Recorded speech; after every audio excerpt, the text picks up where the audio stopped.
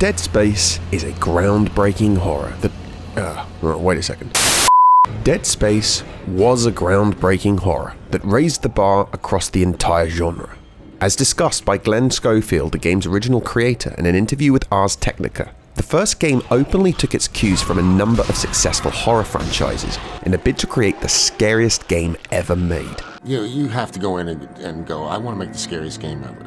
Right, you don't go in and say, I want to make the third scariest. Examples of these include Resident Evil 4's famous over-the-shoulder perspective that debuted just 3 years earlier, or Silent Hill's psychological horror aspect that left absolutely no room for comedy relief, and that was doubled down by influences from the mind-bending abstract movie Solaris. Your wife, she's dead. And then there was the body horror, the sort of grotesque gore popularized by David Cronenberg and Peter Jackson, and most importantly, the undeniable influence, if not practically the blueprints, of the ship from Event Horizon.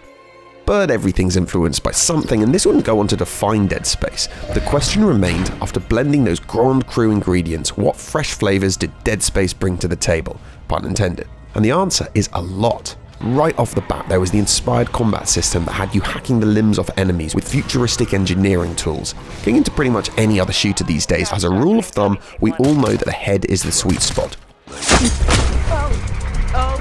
So when Dead Space encouraged something other than headshots, it was, and amazingly still is, pretty novel. This served not just to amplify the carnage, which it definitely did, but it made each enemy a macro puzzle as you decided on the fly whether to knock their legs off as they staggered towards you, or perhaps take their arms out if they were close and winding up for an attack. It was an original and exciting concept that remains a breath of fresh air. Then there were the unforgettable set pieces that squeezed every ounce of tension out of the industrial environments of the USG Ishimura, moving between dark, claustrophobic corridors lined with bleak alien hardware, to the sepia-infused open areas reminiscent of control rooms found on the mightiest of seafaring vessels. The thundering engine room in particular had players panicking despite ultimately turning out to be a monster-free zone. Then you open the door, and it's just like... and people are running in the room. They are just trying to get out of that room. It's so awesome. The animators have perfected the art of this frightening spider-like movements with the enemies, as well as the macabre death scenes, built from the ground up to maximize believability as the severed body part matched up with where the enemy struck you. And then there was the interface, purposefully devoid of any information so as to enhance the immersion, which meant the designers had to cleverly reassign all the standard bits found on the HUD. Hold still, Isaac. I'm syncing up everyone's rig with the ship. First, we had the health bar on the spine, which was explained away as being part of an outfit called a rig, worn by everybody on the ship to manage their comms and relay their physical well-being and provide access control and so on. What might have stumped the designers was instead integrated into the world building, enhancing the aesthetic of the NPCs in the game. The ammunition count was a hologram that popped up on the weapon as Isaac would see it, along with a menu interface that lightly reflected what was projected from your chest unit. And to top it off, the legendary navigation laser that led you to your next objective. It wasn't just one or two things, it was a suite of gameplay mechanics that was so fresh, you really did feel like you were stepping 500 years into the future and getting to grips with tomorrow's world technology. And the new Dead Space? Well, for the most part, it's very similar. It's beautifully reimagined with stellar graphics, bone-crunching sound effects, and enough audio ambience to fuel a rocket ship, as any fan of the original might hope. So yeah, in short, it's pretty good. Rather than being built in the original Havoc engine, it's now built in EA's Frostbite engine, and it might strike returning players as very similar in the mind's eye, but when you compare like for like, you can appreciate how beautiful and at times striking the new game actually is. Lighting technology in particular has come leaps and bounds in 15 years, and this has been leveraged to a far larger extent when contrasting between the scenes that incite calm and those that don't. However, where the original game was bursting at the seams with innovation, those aspects that have been carried over are of course no longer innovations 15 years later. Some improvements are subtle, some are overt, and other aspects have been left well alone, which will no doubt divide players. Before we get into the nitty-gritty, it's worth noting that despite the epic release week praise, it's actually not without its faults. I've heard good things about the PC release, but my experience relates to the PS5. The center pad on the PS5 brings up your rig link menu, and you can close it with circle or B on the Xbox, problem is, a bug sometimes results in the game failing to recognize it's open, and so pressing circle would default to the standard function, which is to use the medkit. I don't need to tell you how frustrating it is when your single precious medkit is wasted on an already full health bar. Frustrating enough to reload your last save, I can tell you that much. Reassigning the buttons didn't help either, as different movesets have crossover functionality with the buttons, but I'll let it go as it only happened about like a dozen times start to finish. And then there's the mysterious disappearing enemies conundrum. What does one do when a game that's already scary makes the enemies disappear and all pickups drop through the floor and walls? But to be fair, that one only happened a couple of times near the start, so possibly it's already been patched. But at a whopping £65 or $70 US, these types of bugs are not really appreciated on release day. The bugs are boring, so moving on, I want to talk about the changes made to the game and those that were left well alone. All changes were of course a design choice, and each one was a gamble as they needed to consider the very real destructive power of the original fanbase dragging the score down on release. With that in mind, let's look at the aspects of the game that they chose to preserve rather than enhance. In a clear effort to safeguard as much of the original feel of the game as they could, Isaac's clunky movements haven't been touched. Some might argue they didn't need to be. The original was a cornerstone of horror gaming and it's aged pretty well, but nevertheless we see a return of some of the original scenes in which his sluggish movements will have you biting your knuckles to the bone as he meanders slowly around enemies and deadly environmental puzzles with absolutely no sense of urgency.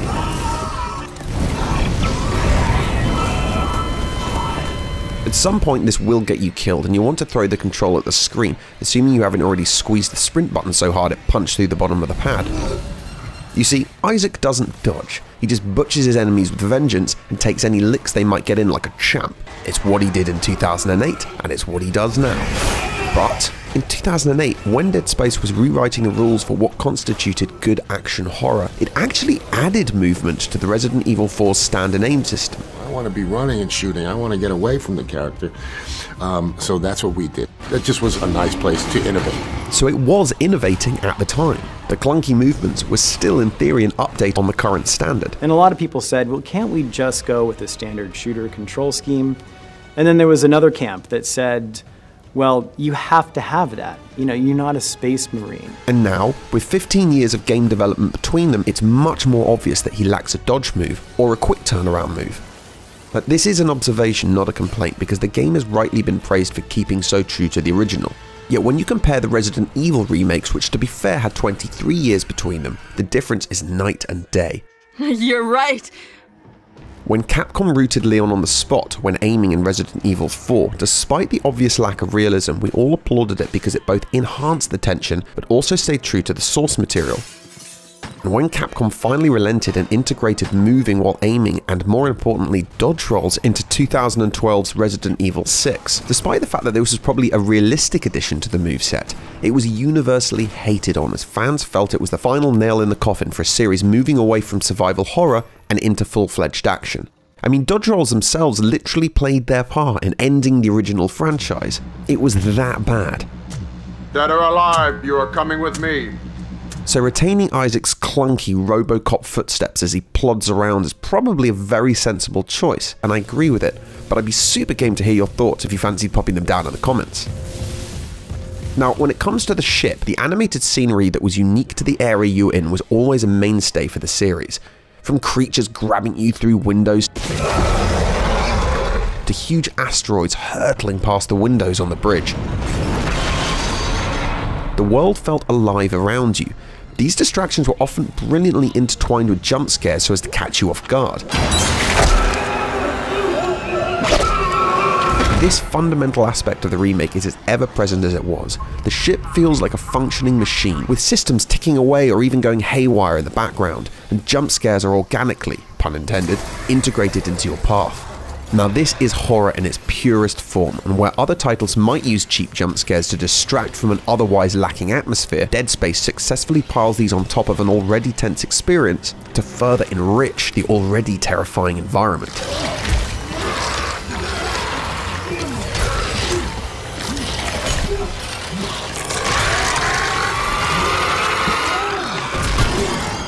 Now, when it comes to what they did change, some updates are subtle, and others are pretty obvious.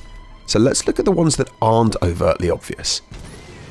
EA Motive developed what they call an intensity director to keep you on your toes. Essentially, things like how well you're doing or how long you're exploring a certain area can trigger dynamic enemy events, ensuring that you never rest easy. The original did actually have dynamic events, in so much as the enemies could enter the area via different access points depending on the player's position. Then there are the new areas added to the map. Some might be subtle additions like storage rooms with ammo, so subtle that frankly you probably wouldn't even notice unless you're intimately familiar with the original game.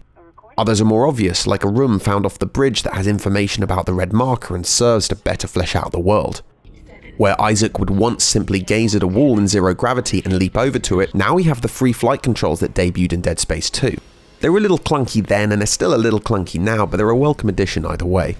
These types of changes were organic evolutions of the game as the design team learned from player feedback, and as a result this isn't the only change integrated from the sequel. Other examples include the absolutely awesome, but otherwise slightly useless, alternate fire for the pulse rifle. The application for a spinning turret gun was far more limited than the mine launcher that replaced it in the 2011 sequel, and so the remake went for the remote mine from the outset. The weapon upgrade tree has also been tweaked, albeit only slightly, with the player now needing to invest or find specific weapon parts in order to progress the upgrade trees and gain access to new features. Although a novel concept, I found the additional features to be so slight that it barely affected the game, but with 15 years of gaming evolution between them, these are exactly the sorts of enhancements that I like to see in order to further enrich the experience. And then we have the infamous turret gun missions that were, for lack of a better word, a total faff, and these have also been scrapped. Minigames are always hit and miss anyway, and in this case it was widely accepted by the fans to be a low point in the game. EA picked up on this and rightly simplified the replacement by turning it into a calibration exercise. So, another win for Dead Space 2023. Moving on to the more obvious changes, we have Isaac's voice. We're gonna fix this, Hammett. For them. This is a big one. Isaac was a silent protagonist in the original, by choice. The main character, Isaac, was not going to talk. You had to try and make a character that didn't talk not look like he was always just taking orders. Of course, this was other than his awesome grunts as he enacted Operation Ground and Pound. Or when the enemy chose to enact this on him. Usually I love protagonists who don't speak as it allows the player to embody the character. I mean, he's wearing a helmet, so even his sex and age are obscured for most of the game, making him that much more accessible to gamers around the world. Now though? Well, Gunnar Wright, who voiced Isaac in the original 2011 sequel, is back. Daniels and I can handle it in 48 hours, max. And actually, he's great. He's the face of Isaac too, which fits nicely as he appears lean and athletic, which is how I imagine a 40-something-year-old space engineer might look. His wife, Nicole, has been dutifully remodeled after her voice actress, Tanya Clark, and your leader, Hammond, after Anthony Allaby. A hilarious backlash after the promotional videos surfaced had armchair warriors claiming that EA butchered your teammates, especially Kendra, by making her, I quote, less womanly. Dead Space, the remake, has quite frankly uglifying them as they like to do because society does not like pretty women in video games. Yes, that's right nerds, she lost her F-cups. But the truth is, the characters are probably the best overhaul in the game. The voice acting is great, with no memorable exceptions. And to top that off, Isaac's voice actually features 2 recordings for each scene depending on his health level, with Wright dropping extra grunts and gasps into the dialogue if he's wounded. Oh god. Singularity core. Oh god. Singularity core. I mean, come on, that is freaking awesome. I don't know any other game that does that. Their specific stories have been distinctly reworked to make their motives more believable, while still reaching similar milestones and conclusions as the original. In fact, if you only had a surface memory of their actions from the 2008 game, you might not even notice the changes. And on that note, a New Game Plus mode also offers an alternate ending, further encouraging replayability. But most importantly, for the most part, Isaac keeps his trap shut, with no out-of-place cursing to ruin the immersion, which is a godsend and a tribute to the redesign actually understanding the reason for the original decision. Gunnar Wright handles the cutscenes, you handle everything else. A single exception to this, in my humble opinion, is that he could have spoken to or about his wife Nicole just a little bit more. Having travelled across hyperspace to find and rescue her, you'd expect him to wrap her in a steel blanket and not leave her side, especially considering the unending slaughter that ensues as you navigate the ship. I mean, he does talk to her and he is obviously concerned, but I desperately hope that they'd find another way to better explain how she kept herself alive. Go. I'll reprogram the shuttle. Despite this, as is necessary for the narrative to continue, he was oddly indifferent to her doing her own thing. Another updated aspect of the game is the open world map, if we can call it that. The Ishimura is no longer broken down into levels, but instead the various areas are made accessible by necessity as your teammates override locks, or when you scavenge access cards and rigs from the dead crew. Conceptually, this may have been great on paper, but in reality I only found myself revisiting past areas when I realised late game that I had side quests available, something that passed me by as it hadn't existed in the original and I was too busy going objective to objective trying to survive. For sure this one's on me, but hey, I didn't clock it until later game, and as a result, during a fairly tense finale that puts Isaac under blatant time pressure, Kendra, we're out of time! I was instead plodding around literally the entire ship, area after area, hunting for level 3 security rooms and stocking up on goodies. Of course this type of immersion-breaking trope wasn't intended when they made the Ishimura open world, but if I hadn't been obliged to revisit past areas for these extra added side missions, I'm not sure why I would want to, as the enemies continue to spawn and chip away at your health. On the flip side, loading areas are now non-existent if you stick to two-legged transport. And using the tram to speed up travel does have Isaac studying graffiti for a few seconds, but it still never presents a loading screen, and this type of next-gen framework is just awesome as tension never lets up. The segments that had you squeeze through narrow areas, which were a popular method of masking a loading screen around about the 2008 period, are also a thing of the past. Except at one point. The fact that they chose to include one and it played out the way it did, well, it's as close to a wink from the developers as I think you can get. The security access also keeps certain storage lockers under lock and key until later game, and this presents a clever way of drip feeding you necessary supplies as you pass through the same areas later game. Now these are all evolutions on the 2008 version, but despite feeling natural, they actually weren't in the original game. And speaking of that, another fresh bit of innovation is the circuit breakers. Best not to focus on them too long, as you'll probably find yourself wondering what the hell they've been doing for the last 500 years that results in such a ropey bit of hardware running a starship. But the crux of it is you get to choose what to disable in order to reassign the power and progress. You can disable the oxygen, which puts a time limit on your back and adds an unnecessary extra heap of tension, or you can turn off the lights, which, you know, is the friggin' lights. It's really scary. All in all, it adds a majorly welcome dynamic to the already established maps that were lifted from the original. And talking about dynamic as the models of the enemies in the game, I think it's fair to say that there wasn't much improvement that could be done on the animations, as they were pretty flawless at the time, but this time around weapons like the force gun or the flamethrower will rip the flesh clean off the enemies, leaving them looking like something from a Body Worlds exhibition. It's an aspect that you know they would have included in the 2008 version if they could, and while it might be subtle, it's a great update, very much in keeping with the original. I think it's a rare thing, what we're seeing here.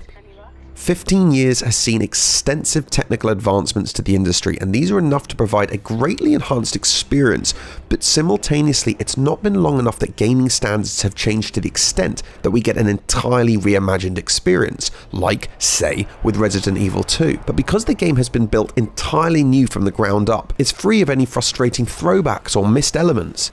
To put this in perspective, the original Alan Wake was released in 2010, just 2 years after the first Dead Space. The remaster came out just a year before the Dead Space remaster. So it's a similar kind of window, but Alan Wake was literally a pathetic HD reskinning of the original game, and if you chose to get close enough to some of the environments, you could see the old school textures winking at you, just bits they didn't update because they hoped you wouldn't notice. And yet we were supposed to buy it at full price. And so whether or not you feel Dead Space is dated enough to need a remake, or indeed if they did right by the original fans versus newcomers by preserving any dated aspects of the game in order to safeguard what made the original the powerhouse that it was, you have to see it for what it is in context. And what it is a true to the original, highly polished and ultimately very satisfying shooter that for once actually feels like it was made by the fans of the original, for the fans of the original, and simultaneously is such a complete retelling of a classic that you can safely say to any newcomers that they should be playing the remake rather than going old school for the sake of being a purist.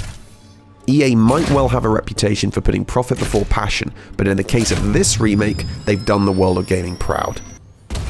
I am desperate to get to 1,000 subs so YouTube will actually start paying me, so if you could find it in yourself to hit that like button or maybe even subscribe, I would be so grateful. Thank you so much, take care of yourself, peace out, and hopefully see you next time.